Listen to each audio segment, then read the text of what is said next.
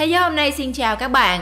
Được khoác lên mình chiếc áo của lực lượng đặc nhiệm Navy SEAL lừng danh là niềm tự hào và mơ ước của biết bao người Mỹ. Bởi SEAL là một lực lượng tinh nhuệ bậc nhất với chuỗi thành tích đáng nể phục, như sự kiện tiêu diệt được trùm khủng bố Osama bin Laden vào năm 2011. Không chỉ nổi tiếng thế giới bằng những chiến công, mà lực lượng SEAL còn được biết đến với kỳ huấn luyện khắc nghiệt bậc nhất thế giới. Với tỷ lệ ứng viên bị loại trong quá trình đào tạo cao đến 85%, khóa huấn luyện của SEAL được các quốc gia láng giềng học tập để đào tạo chính lực lượng đặc nhiệm nước họ. Vậy rốt cuộc các ứng viên đã phải trải qua những gian khổ như thế nào để có thể tự hào khoác lên mình bộ quân phục SEAL? Chúng ta hãy cùng tìm hiểu trong video sau nhé!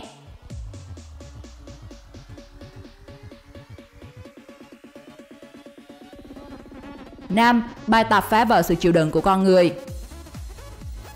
Đầu tiên, không thể không kể đến Bởi, chuỗi bài tập đã làm nên tên tuổi của khóa huấn luyện này. Bởi là chương trình huấn luyện được thiết kế để các ứng viên được trang bị kỹ năng chỉ huy và sức chịu đựng, cả về thể chất lẫn tinh thần cần thiết cho một đặc nhiệm SEAL thực thụ. Đây cũng là giai đoạn thử thách nhất đối với các học viên, với một quãng thời gian gọi là tuần địa ngục. Trong tuần này, mỗi ngày họ phải tập luyện liên tục trong suốt 20 giờ, chỉ được phép ngủ tối đa 4 tiếng trong 6 ngày liên tiếp. Đó là nơi họ sẽ phải lăn trên cát, ngâm mình trong nước lạnh, lội qua bùn và nâng cả chiếc thuyền trên đầu. Tuần lễ này thúc đẩy các ứng viên tìm ra mức giới hạn về thể lực và tinh thần của họ. Mục tiêu là để họ có thể nới rộng được giới hạn của bản thân, lờ đi được nỗi đau thể xác và những lời nói, hành động làm nhục trí của các huấn luyện viên. Khi các huấn luyện viên liên tục gây sức ép bằng những mệnh lệnh kỳ dị và học viên bắt buộc phải tuân thủ tuyệt đối, không phản kháng. Đây là tuần mà nhiều ứng viên bị rơi rụng nhất vì họ không chịu nổi sức ép quá lớn và xin rút lui. Ngược lại với quá trình đào tạo gian nan, thủ tục xin rút lui của khóa huấn luyện này là vô cùng đơn giản. Họ chỉ cần tìm đến chiếc chuông làm bằng đồng, được đặt ở vị trí dễ nhìn thấy và tiếp cận nhất trung tâm. Chỉ cần rung nó thì họ sẽ được bác sĩ tiếp đãi với trà và bánh ngọt. Khóa huấn luyện này chỉ biến thành một cơn ác mộng. Nhưng nếu rung nó, họ sẽ mãi mãi không thể là một phần của SEAL. Những con người có thể thay đổi thế giới. Sau 3 tiếng chuông đó, mũ của những người bỏ cuộc sẽ được xếp thành hàng dài trên bục, để nhắc nhở các ứng viên còn lại rằng chỉ có 20% trong số họ sẽ trụ lại được khóa huấn luyện Bởi, chỉ những người giỏi nhất mà thôi.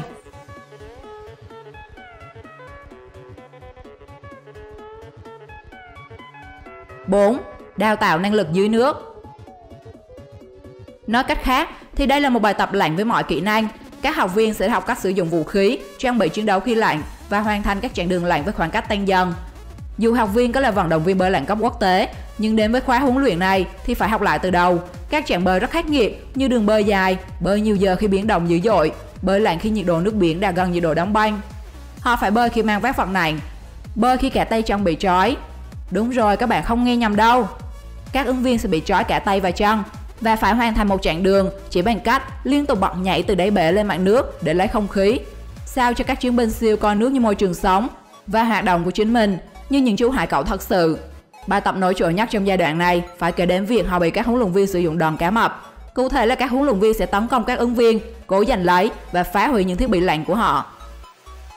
Bằng chút không khí còn sót lại trong phổi, các ứng viên phải thật kiên định và nhanh chóng sửa chữa lại dây bình dưỡng khí và hoàn thiện xong nhiệm vụ của mình.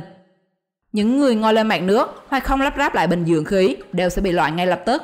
Cho dù đã đến vạch đích và làm xong nhiệm vụ, các ứng viên vẫn phải giữ vị trí của mình, kiên nhẫn chờ đợi cho đến khi một huấn luyện viên bơi đến trước mặt và ra dấu hiệu OK. Các ứng viên thừa nhận đó chính là 30 phút dài nhất cuộc đời họ. SEAL liên tục đưa ra cảnh báo rằng các bài tập này được thực hiện dưới sự kiểm soát và bảo hộ cao. Tuyệt đối không được thử các bài tập này tại nhà, bởi vì mức độ nguy hiểm đến chết người của nó thì khỏi phải bàn cãi.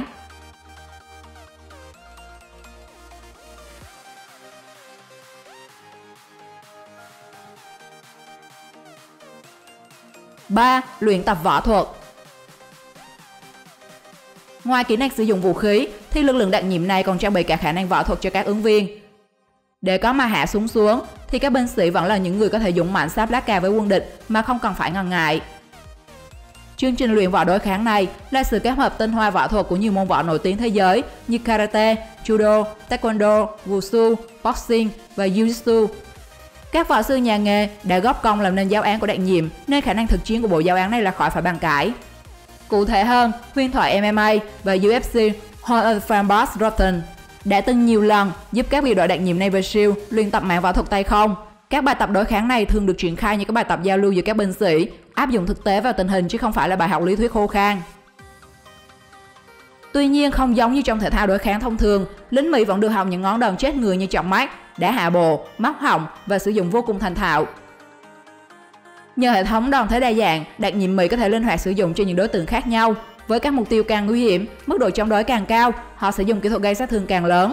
Mục tiêu của khóa huấn luyện này là phải chiến đấu trong môi trường đột kích. Họ có thể dùng tay không mà không chế được đối thủ có vũ khí. Sự đáng sợ của khóa học này còn thể hiện qua trận đấu kinh điển của cựu lính đặc nhiệm Mỹ Adrian Gotte và võ sĩ nổi tiếng nhất Trung Hoa lúc bấy giờ Nhất Long. Nhất Long đã đánh bại hàng loạt tên tuổi Muay Thái và boxing thế giới. Tuy nhiên, chỉ trong một giây sơ sẩy, Nhất Long giết một đám karate và đổ gục xuống sàn, tạo nên cú sốc lớn cho nền võ thuật thế giới.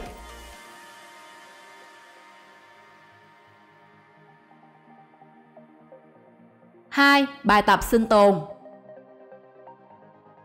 Để nâng cao khả năng sinh tồn của các binh lính Mỹ, các khóa huấn luyện đặc biệt ở Chanthaburi, Thái Lan sẽ khiến bạn phải kinh sợ.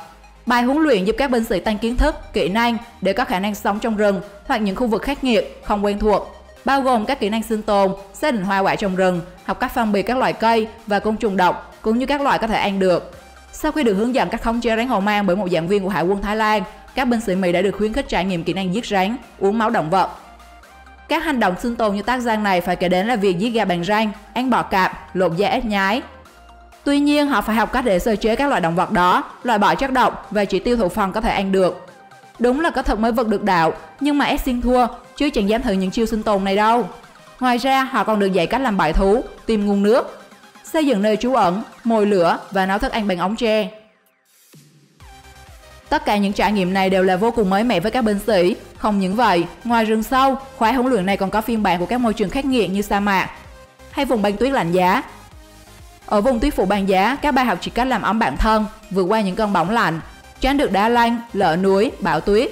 Ngược lại, sức nóng khủng khiếp trên 40 độ của sa mạc có thể đánh gục ý chí sinh tồn của bất kỳ người nào.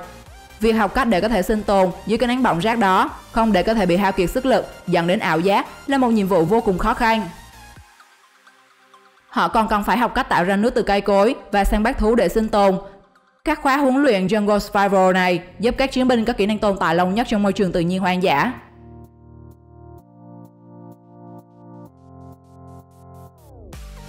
1. Tập luyện đổ bộ. Việc tiếp cận căn cứ địch để chiếm đóng là một trong những nhiệm vụ thực chiến nhiều nguy hiểm, cũng là cảnh giới cao nhất. Nhất là khi hiện nay Mỹ luôn bày tỏ tham vọng đánh chiếm các đảo hoặc tàu sân bay ở các khu vực tranh chấp, trên danh nghĩa của một lực lượng có thể tác chiến ở tất cả các môi trường chiến tranh bao gồm biển, đất liền và trên không.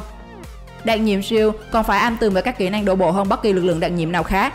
Trên đất liền, họ dùng các phương tiện vận chuyển như xe jeep hoặc chính đôi bàn chân của mình để tiếp cận vùng địch. Dưới biển, họ còn có kỹ năng lái thuyền, phao, cano, bơi và lặn để đánh úp địch một cách thần không biết quỷ không hay.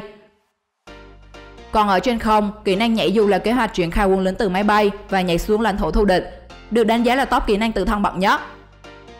Việc giữ bình tĩnh trước áp suất không khí và độ cao gây chóng mặt đó có thể làm trùng chân những người yếu tim, nhưng khi can đảm leo ra khỏi máy bay, họ còn phải đối mặt với những kỹ năng khác như bám sát đồng đội, bung dù đúng kỹ thuật, đúng thời điểm và hạ cánh an toàn đúng vị trí.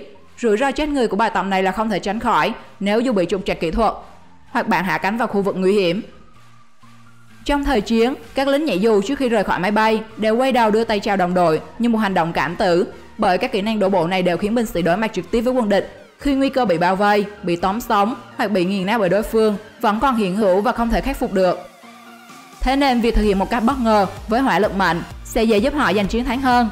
Điều đó cũng đồng nghĩa với việc các binh lính SEAL phải hành quân trong đêm, giữa biển lạnh, rừng sâu để giáng đòn chí mạng khi quân địch không cảnh giác nhất.